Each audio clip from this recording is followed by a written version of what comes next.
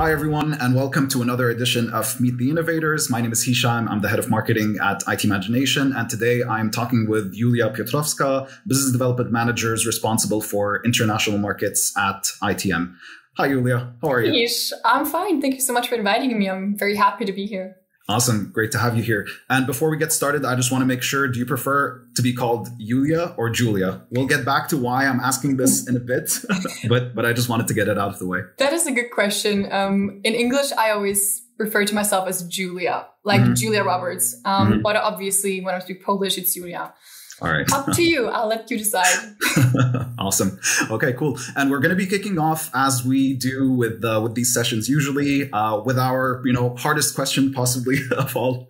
How would you describe yourself in 3 words? Yes, indeed. Easy question, not easy to answer. First one would be ambitious. I am very ambitious. All I do with, I'm putting my heart all in. I'm pretty competitive. More like to come on second place. I think my colleagues and friends are going to be nodding along to this one. Second one would be curious, because I just like to gather new knowledge all the time. I ask a lot of questions. I do a lot of research. I like to understand things. So definitely curious. And the third one, it's 2 words, but what really defines me is probably cultural chameleon.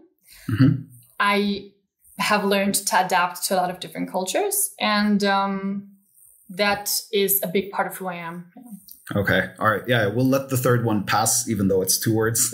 It was essential to be that way. And by the way, but that's awesome. And definitely this was the reason why I was asking also about your name, right? Whether it's Julia or Julia, right? I mean, as your colleague, we've met also a bunch of times in, the office when we're not working from home, or, me from home and you from the office as we are today. But yeah, you've spent your life living in a bunch of different countries, right? So Germany, Denmark, Malta, the US, Canada, and now Poland. Did I miss any, or is that all? You did not. That is all.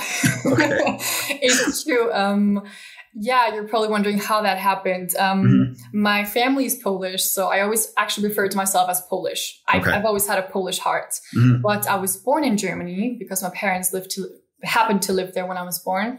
I grew up in Denmark. That's where I studied as well.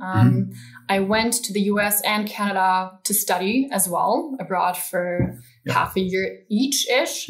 Then I started my career in Malta. So when I graduated university, I went to Malta and lived there for 4.5 years.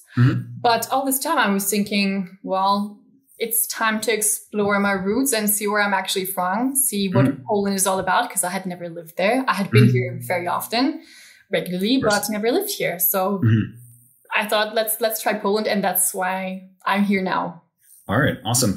Can you talk a little bit about why you chose to kind of not come back to Poland, right, but to settle here, to move here more or less permanently, right?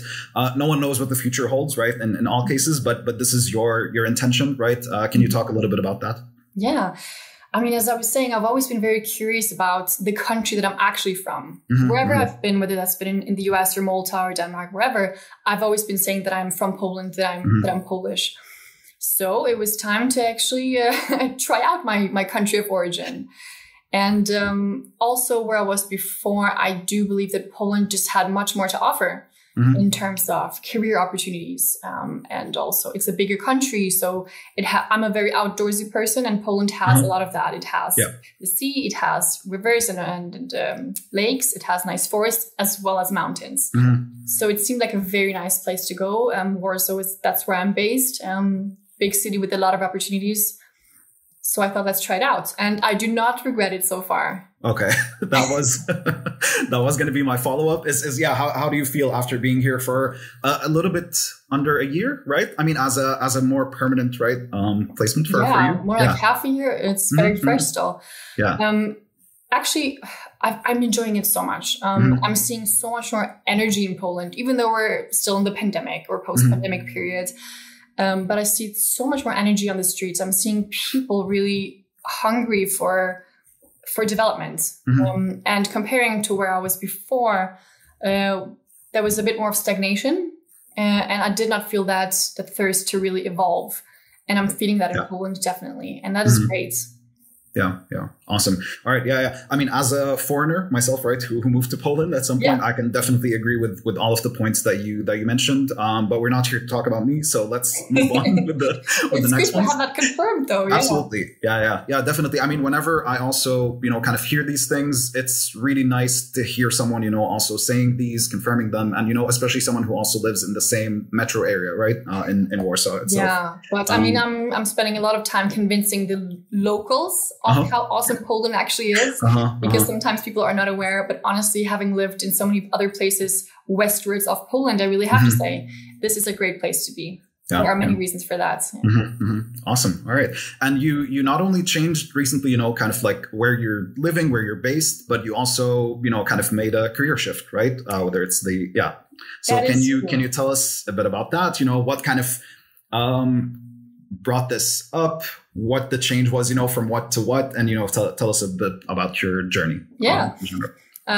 Where I started my career in iGaming. So basically online casinos and sports betting, that was the industry that I was in. And I was the country manager for Denmark. So I was responsible for all the P&L of the Danish market.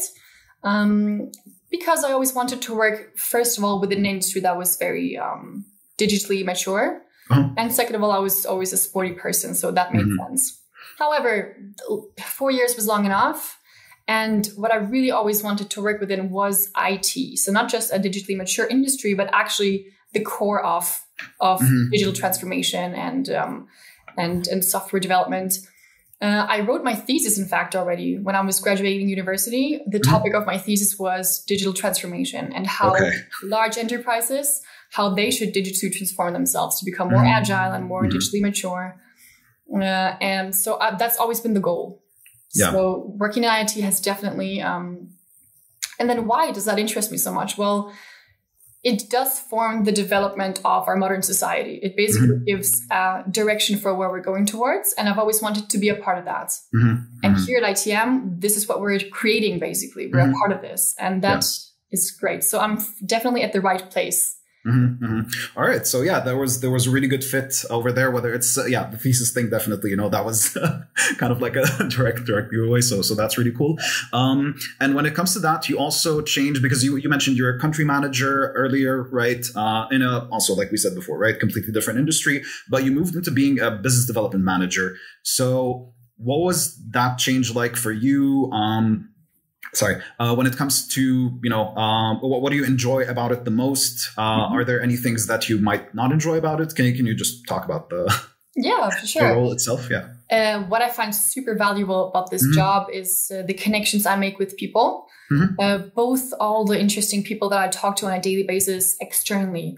So who I'm in touch with are C-level representatives and top management, product people at different clients' ends across various industries. Okay. And it is super interesting to hear about what their problems are, their challenges, how they need IT to become more competitive versus their competitors, to improve their products, etc. I find that immensely interesting. Also, of course, seeing how IT can be used in a broader sense to basically what do companies need IT and software really for? It's very interesting to learn about that. And talking of the people, I also really enjoy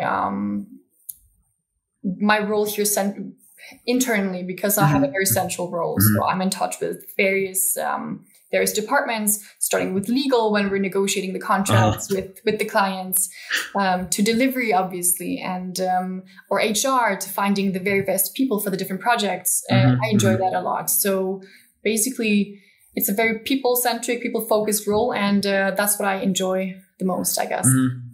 All right. Awesome. Yeah. I mean, like you were saying, this does have a lot to do with, having conversations, being open, being diplomatic, I guess, in a lot of situations, right?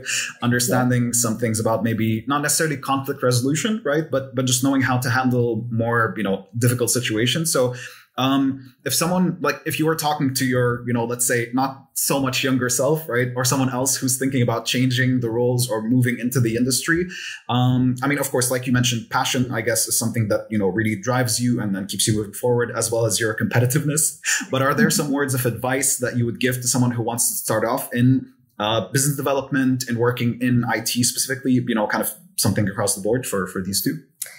Yes, definitely. I mean, the first thing you have to prepare yourself for is to be thick-skinned, because you are knocking on people's doors when they don't always want it necessarily.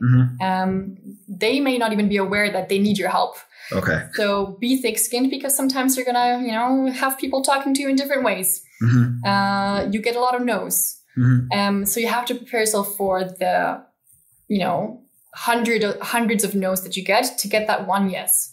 But then that one yes is so awesome. It gives you so much value in all sorts of senses, financial for the company, of course, but also satisfaction, learnings, etc., that it's totally worth it. So that ratio there is something that someone would have to prepare themselves for. Secondly, definitely listening.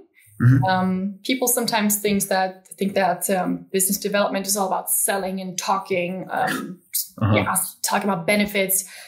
But it truly goes the other way around. It's about asking the right questions and finding the right information. Let the client talk and give you the information so that you can basically then solve their problem. Yeah. That's the two main points. All right. Yeah, awesome. I mean, when you mentioned the thing about listening, there is that general impression that it's about selling, talking, convincing people. Yeah. A lot of scenarios go as far as, you know, like these motivational videos of how to sell yourself and stuff, like based on series on TV and stuff like that, right? Which is completely unrealistic in 90 something percent of scenarios, right? Yeah, you do need a lot of empathy, understanding people's, you know, where they're coming from and everything. So that's a great point. Thank you for bringing that up. I think definitely it also helps that I've been working. So it's all about putting myself in their shoes as well, understanding the wider business context. What is their situation? Where are they in the business life cycle? What's the competitive landscape like? And how can their product that we're going to be supporting and building help them become even more successful as a company? Yeah, that is quite important. All right. Awesome. I mean, I think this brings us to the end of our conversation, more or less, Julia. Thank you so much for joining us and being here.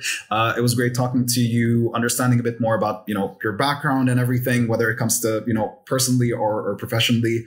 And yeah, to everyone who was tuning in, thank you so much for joining us. Sorry, Julia, I didn't give you room to respond. Thank you so much again for inviting me. Thank you for listening, for hearing out my story. It's cool to be able to tell that sometimes. Yeah, thank you also so much. Yeah, for everyone who tuned in. We will see you in the next one very soon. And if you're interested in any opportunities at ITMAGINATION, of course, this is generally our our call, right? You know, feel free to talk to either of us, to reach out or to check out, you know, our page. And if not, you know, just feel free to reach out and say hi, and see you in the next one. Thank you so much again. Bye, guys. And talk to you soon. All right. Bye. Thank you.